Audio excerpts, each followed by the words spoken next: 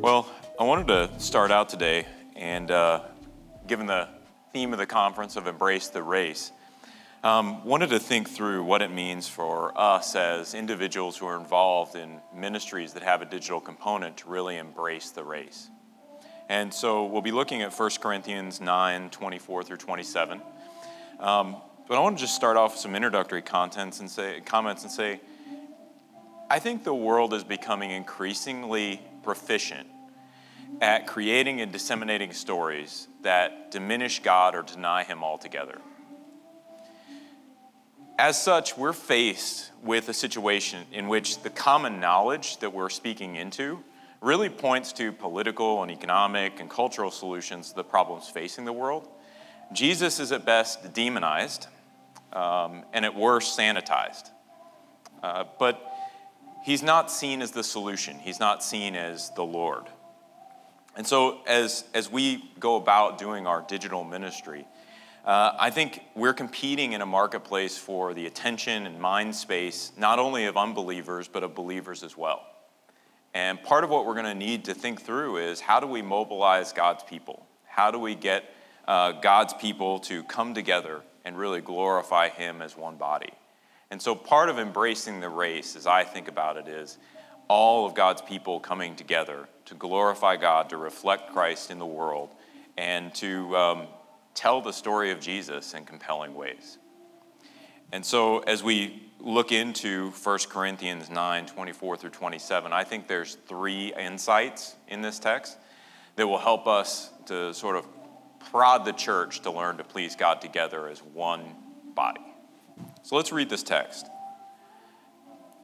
Do you not know that in a race all the runners compete, but only one receives the prize? So run that you may obtain it. Every athlete exercises self-control in all things. They do it to receive a perishable wreath, but we an imperishable. So I do not run aimlessly. I do not box as one beating the air. But I discipline my body and keep it under control, lest after preaching to others, I myself should be disqualified. I will say I was reading that out of the English Standard Version, and I'm recognizing my age because that was really hard to see. That is small print. I'm going to have to upgrade, I think. Before I get into the insights, I want to just give you a metaphor. And I know Chad opened last night and talked about his son's racing prowess. My racing prowess is far less than that. I run Spartan races. They're obstacle course races. And so I was in Jacksonville last weekend doing what they call a super Spartan. It's about a 6 or 7 mile race with about 25 obstacles in between. And so throughout these insights, I'm recognizing, I'll illustrate some of these insights through the race experience I had last weekend. And so the first thing that happens when I go to the race is we have to register. We want to make sure that we're in the right race, in the right heat, that we're not signing up for anything longer than we'd intended, or I suppose shorter than we'd intended. And so when we walked in, we got tags around our wrists to make sure that we were going to the right place and we had the right start time. And so the first insight really from 1 Corinthians 9, 24 through 27 is, let's make sure that we understand what race we're supposed to be running. Let's make sure we're in the right place. Paul doesn't really offer this advice in the passage specifically, but I think it's something that we need to hear. And he does talk about the race in terms of what we're shooting for. So we are shooting for an imperishable prize. The race we're running is the race that has that imperishable prize at the end. It's a race that we're running because we're called to be faithful in a world that is broken. It's a race that we're running because God has called us to it. But ultimately, it's a race which means that we run in a particular way, that we race in a particular fashion. And so we have to understand what race we're in. And our race is really won by being faithful rather than being productive or effective. We have to be faithful first. And to mix Paul's metaphors, it's a race from which we water and sow, but God produces the growth. And so we obey, and in doing so, we open ourselves up to God's use. And being clear on what race we're running then is crucial to understanding the second insight that Paul offers, which is training for that race. Now, as I got ready to run my 6 to 7 mile obstacle race last weekend, I will admit that I did not train well. I actually hate running. I am not built to be a runner, evidently, and I don't have the sort of mental fortitude to be on the treadmill for much longer than about 20 minutes. And so I ran this race. I think I ended in a little over 2 hours, but it was a grueling 6 to 7 miles. Every step I was just hoping that I had miscalculated how long the race actually was and that it'd be over after the next obstacle. I did not train well for the race. And that is something that we really can't do if we're going to embrace the race of the Christian life. And so the second insight involves our commitment to training. Paul talks a lot in this passage about self-discipline, about training so as to win the race, not just run the race. I think my key insight here is we're not weekend warriors. I can get by running a Spartan race and not really training for it because nobody cares, right? I mean, it's an amateur race. I'm just doing it for fun and health purposes, and I'm not trying to win that race. But if it were a race I was actually trying to win, going at it the way that I did would not be a formula for success. I would actually need to discipline myself, to train, to move things forward, and to be prepared for that race when I got there to run it. I wasn't. But in the Christian life, and Paul's point here is that when an athlete trains to run a race, they're actually trying to win. And that's what we need to do as God's people. We need to train so as to win the race. We need to train so as to run well that race that God has called us to. So in addition to knowing that we're in the right place and that we're running the right race, we also need to make sure that in knowing what race we're running, we can train well for it. So we're not weekend warriors, we're not novice Christians, and our faith is not a hobby. We're professional Christians. And so we need to bring that expertise to us as we try to run through this race, especially within a digital media world. Recognizing that we are competing for that attention, for that mind space, with platforms that tell a completely different story about God, about his creation, about people in general, that offer different solutions about the problems facing the world than Jesus Christ. We realize that this is the competition we're in. This is the race we're running. We want to tell that story, our story, Jesus' story, God's story, the gospel, louder and more effectively than anyone else. We want to be in that race and competing for that imperishable crown. So we need to prepare ourselves for the race by learning to observe the full counsel of God's word, and it requires discipline. It just requires simple, straight-on discipline. Every day we get up and we think about these things. We're constantly obeying God. We're constantly focused, and we're constantly moving toward the end of an imperishable crown. The third insight, and this is something that Paul speaks about in the passage as well. He says, I do not run aimlessly. I do not box as one beating the air. And the third insight is that we need to develop an unwavering focus. So we're in the right race. We've done the training. But it is still possible to get distracted on the course. When I was running the race last weekend, I found myself, number one, really tired. We were in Jacksonville, Florida, so really muddy. They ran us through water and mud, and there were folks who were losing their shoes in the mud and getting stuck up to their knees and those kind of things. There were a lot of distractions on the course. It's easy not to focus on actually running, and you're just sort of watching the people around you. I think one of the most interesting folks that I saw on the course, there was a group of people who were pulling an Army veteran in a wheelchair through this course. And so they had him, sort of tied to ropes and pulling him through the mud.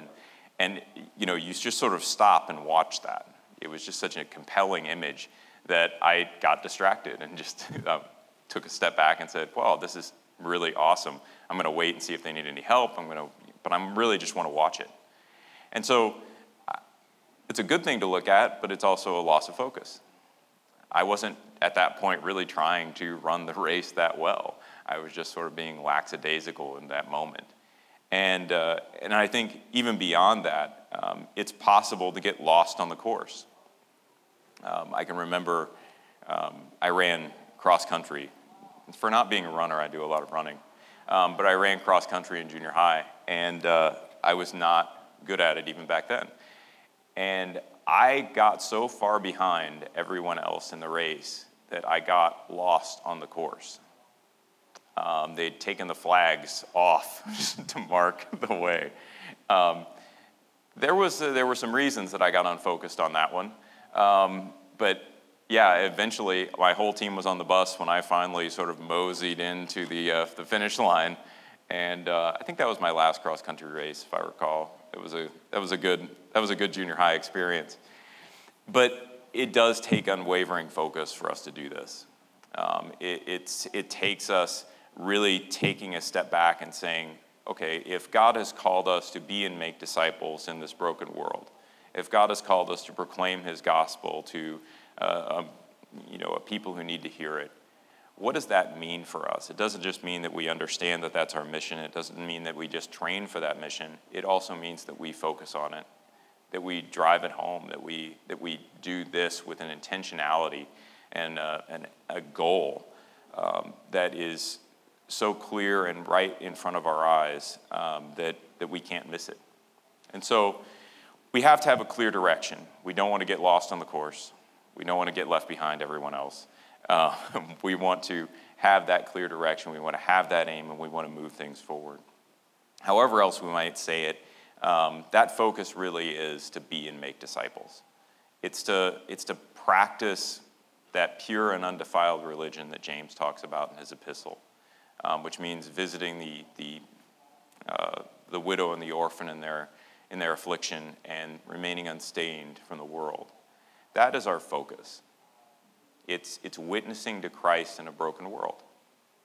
And so these three insights from 1 Corinthians 9, 24 through 26 really do highlight, I think, what we need to be doing as we look out on a world where the stories that are being told diminish and deny God with increasing effectiveness.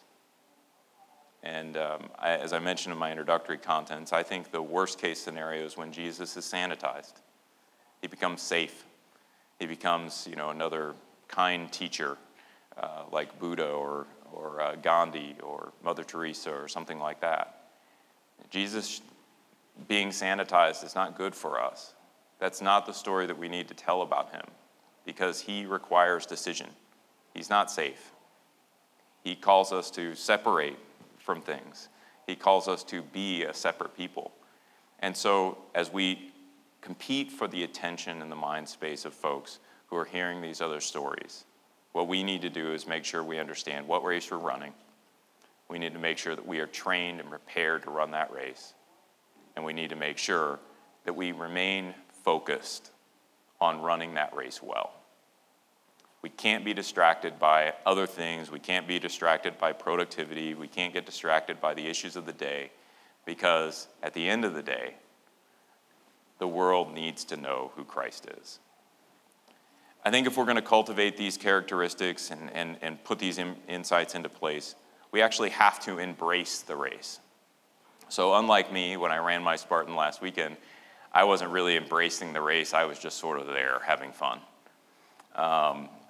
I think the competitive folks got that race that I did in 2 hours done in something like 45 minutes. They're embracing the race, right? In that context, they're embracing the race. But for us, we are those folks. When we look at this as our Christian mission, as our vocation, as our ministry, this is what we end up doing to embrace the race. We have to give ourselves over to it in a much more complete fashion than I ever would for a Spartan race. And we have to actually run well, discipline our bodies, have self-control, so that we run the race by walking in the obedience of faith. I think that's the real trick. That for us, running the race is about faithfulness. It's about obedience. It's about walking well with our Lord. And as we do that, as we learn to run that race by walking in obedience, I think we'll realize that we're not called to fix the broken world, but to reflect the glory of Christ in a world that is so broken only God can fix it.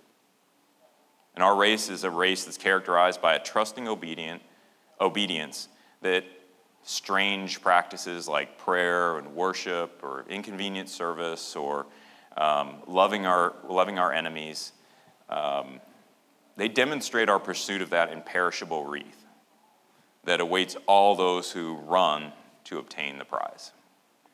And so, as we sort of open this digital ministry conference today, I think the important thing I want to leave you with is just our race is important.